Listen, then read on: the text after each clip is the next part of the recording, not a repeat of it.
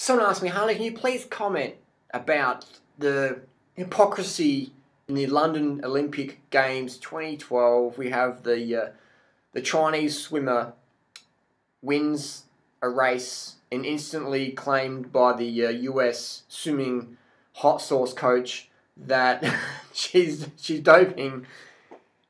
Yet Michael Phelps can win 15 gold medals. Now, I could be wrong with that. If I'm wrong about that, post it down below. Is it true? 15 gold medals? Olympic gold medals? I won't mention world records and stuff. 15 Olympic gold medals. 19 overall Olympic medals. If I'm wrong, tell me down below. I can't believe it myself. 15. How the fuck do you win 15 gold medals and claim that you're not in the hot sauce, but you smoke bongs, your diets of pizza and Red Bull? This is Michael Phelps here. Totally not in the hot sauce claimed. Now we have this athlete here who was busted for the hot sauce.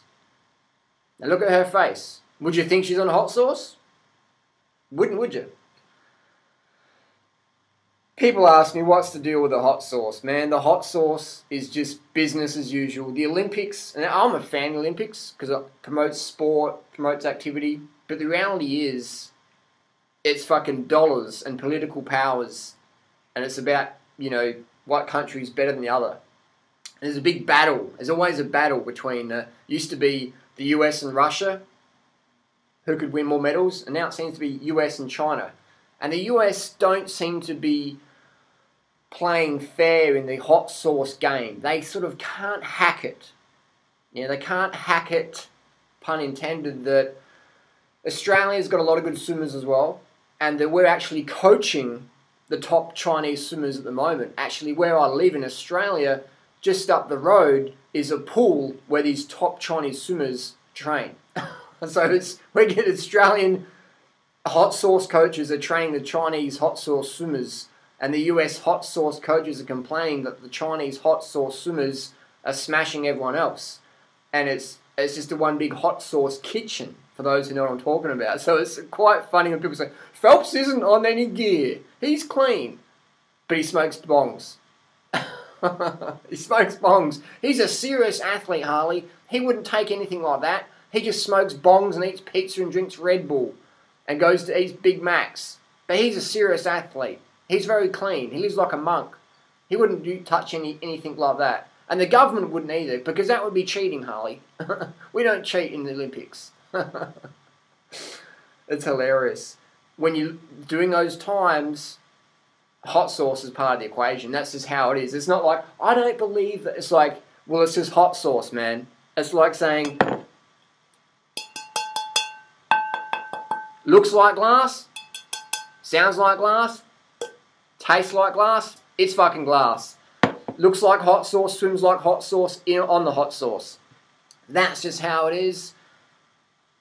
I'm not saying I agree with taking hot sauce. I'm just saying that once we acknowledge how rife hot sauce is, with all the world record holders and stuff like that, and the Olympic gold medalists, then we can go, hang on, everyone's on the hot sauce, doesn't matter what country you come from, what are we going to do about it? What are we going to do about it? But the reality is, it's just one big distraction from the real issues going on in society today, the starvation, the pollution, the things, the health crisis issues. But what we do is we just spam the media with distractions. Bong smoking pizza eaters winning little gold medals. So I always find it interesting when people say that, oh no, such and such doesn't use a hot sauce, but this person gets busted for hot sauce, and you look at their hot sauce assisted times, and then you compare it with the natural athlete, and you're going to honestly tell me that a natural athlete can swim faster than a hot sauce athlete. The people who say that to me absolutely have no personal experience at professional sport or training with whatever. They're just like total noobs. It's a total noob statement. So that's just how it is, man. Post your comments and questions down below. Have you read Werner Ritter's book called Positive? You want to learn the truth about hot sauce? Check out this book. Quite an interesting read. Thanks for watching. See you soon.